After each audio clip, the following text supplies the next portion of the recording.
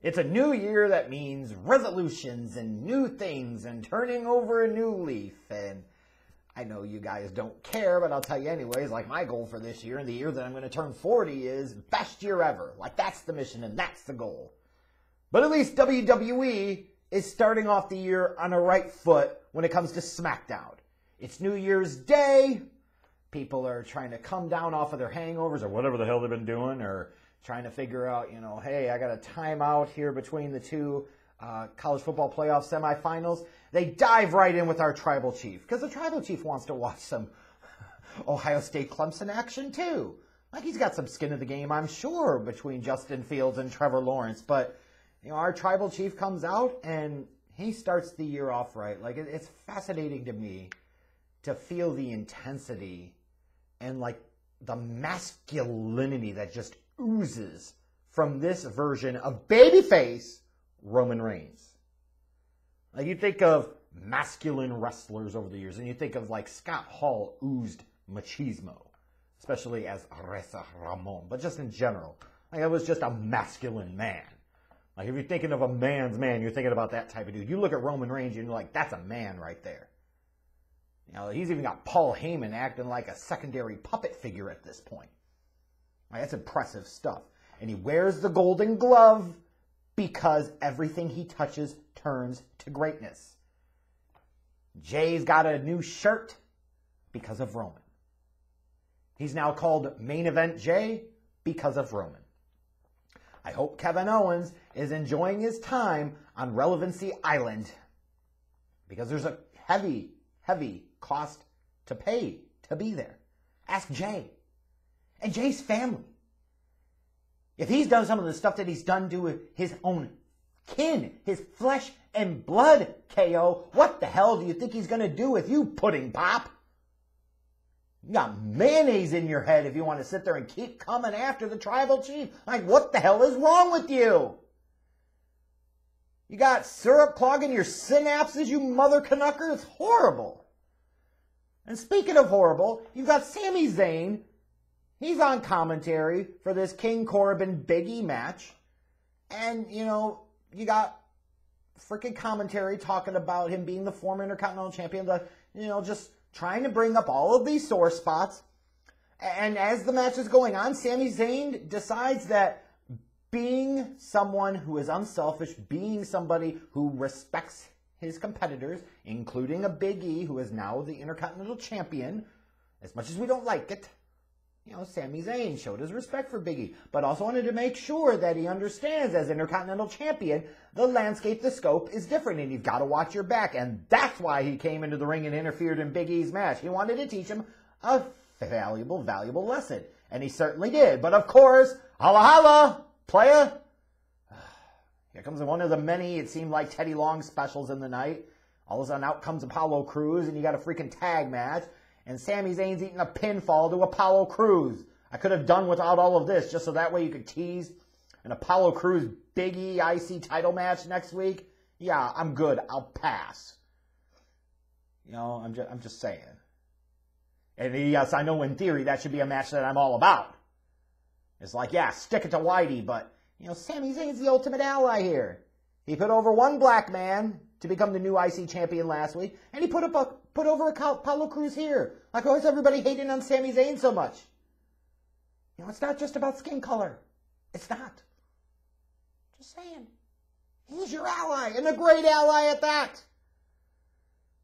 It was total crap that he was put in that position last week. He was unprepared. No notice. Lumberjack match. In this pandemic environment, reckless and irresponsible by the company.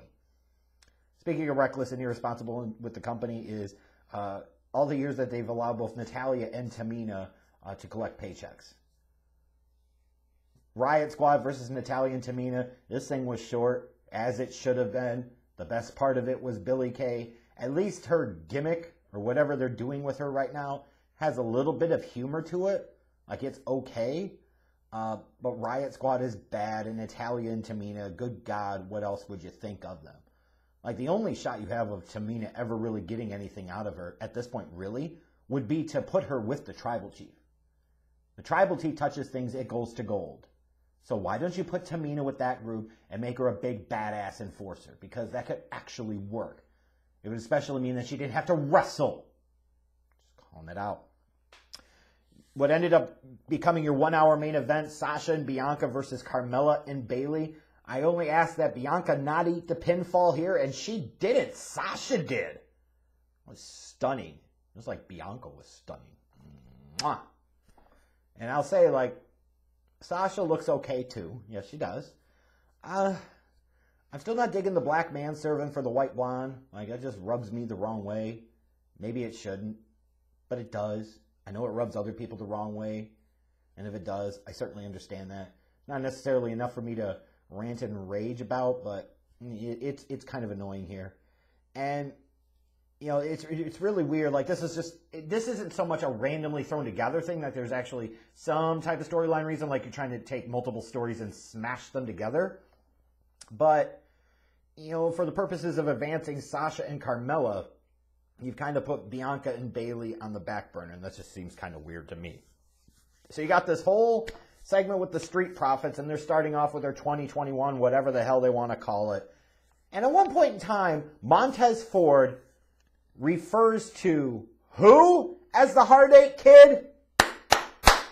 Fuck Dolph Ziggler! No, Montez.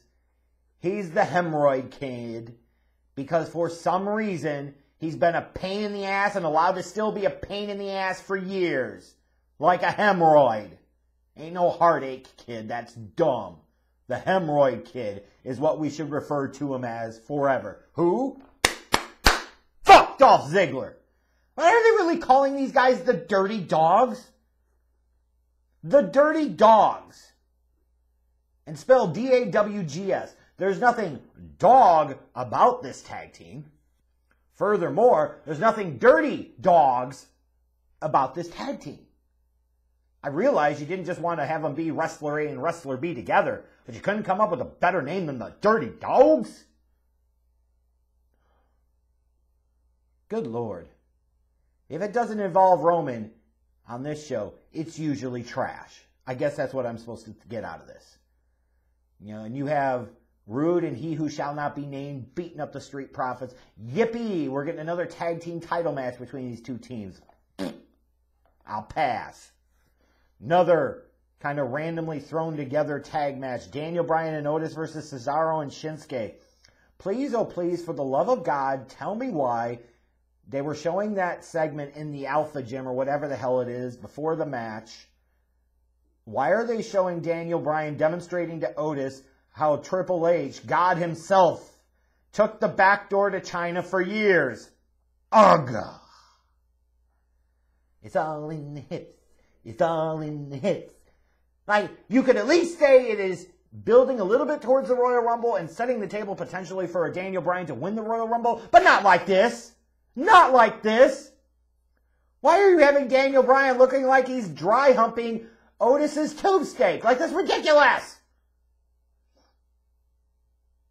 It's like you had Daniel Bryan going to the Alpha Gym and he said, I found a glory hole.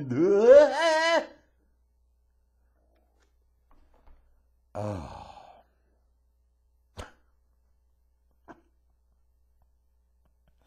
And then you got him doing, after Otis and Daniel Bryan win, you've got him doing the fucking Three Amigos. Who's Ned Niederlander and who's Dusty Bottoms here? Oh my God. It's all in the hips. It's all in the hips. Who wrote this crap? Oh my God. We couldn't get to the main event and end this show quick enough tonight. And thankfully we did. Kevin Owens demanded this match. And of course, because the Tribal Chief gets zero appreciation from that low-down, no-good scrap iron Adam Pearce, Kevin Owens gets exactly what he wants. He gets Kevin Owens versus Jey Uso in the main event of SmackDown. You're welcome, Kevin Owens, for yet another main event on this show. You can thank Jey Uso, main event Jey, and especially the Tribal Chief, the head of the table, Roman Reigns, for this happening and being allowed to happen. Now, of course, Kevin Owens goes out there and beats Jey Uso because Jey on his own can't ever do anything right. Like, totally incompetent.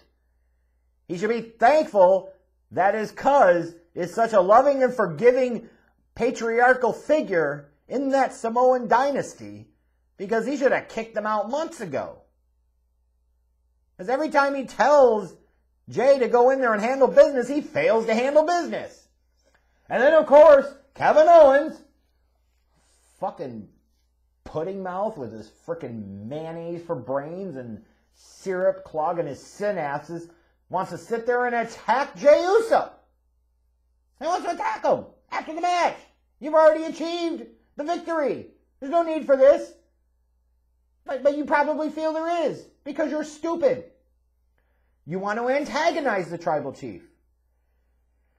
You want to try and call him out. You want to try and force his hand. You want to take control of the situation. Let's be clear, by now, if you haven't figured it out, you have absolutely zero control of the situation. And one more time, when you maybe get the chance to face off against Roman at the Royal Rumble, you'll find out just how little bit of control you have. Because when it came time, out from the Thunderdome emerged our glorious tribal chief, and he whooped your ass. Yeah, how'd that handcuffing of Jay work out, bitch? Yeah. You took a tumble. Happy New Year, KO. Like, seriously, this is the most relevant that Kevin Owens has been to me in a long, long time. I love this story between Kevin Owens and Roman Reigns. It is the one thing right now that SmackDown really, truly has going for it. As admittedly in recent weeks, I feel like the show has slipped quite a bit. Not just a little bit, but quite a bit. But thankfully, you get Roman at the beginning, Roman a little in the middle, Roman at the end. By God, that is enough to carry the show overall. But they need to get a little bit better here. Like, for your first show of the year, it should have been bigger and more spectacular. Not throwing together a bunch of Teddy Long specials because you were too lazy to write out a decent, compelling show for 2 hours on network television on a Friday night, which is really disappointing considering the viewership numbers that you got last week. Like, you had well over 3 million people on average watch the entire show. You would think you would do everything in your power outside of what you did with Roman Reigns, which is, of course, really good because it's Roman Reigns, so he makes everything good. You would think you would do more, WWE, to want to reward those fans, or more importantly, give a reason for those fans that might decide, hey, it wasn't that bad, I'll come back and watch it again this week, to actually come back and watch it this week and continue to keep watching it. And I promise you, this show didn't get the job done. Instead of featuring Sasha Banks, your women's champion, like a star, you had her jobbing out the fucking Carmella. Like, who does that? You're showing Daniel Bryan dry humping Otis's butt cheeks. It's all in the hips. It's all in the hips. It's 2021. New Year's, same old shit. You're still trying to feature him because you pay him a bunch of money. Who? Dolph Ziggler. You've got 8 to 9 segments that you run in a given week, and you're giving one of them to the Riot Squad and Natalya and Tamina. What the hell is wrong with you? There has to be a better use of your time. There have to be better things that you can do. At this point in time, I'd just rather see an hour and a half of Roman and all of his stuff and squeeze everything else into a half hour, because that's about the best you can pull off at this point. God. Such a golden opportunity coming off of last week's huge viewership number for a Christmas Day taped holiday show. And this is what you threw out there, WWE. Highly disappointed. Just like KO's probably highly disappointed because he thought he was going to get one up on the tribal chief. Well, how'd that work out for you? So, if y'all agree that this show was lame and a disappointment, smash that subscribe button. Click the bell, what the hell. So that way you're fucking notified of future videos. Subscribe or die! Do it and do it now! And watch other videos on this channel too, damn you. Alright, I'm out.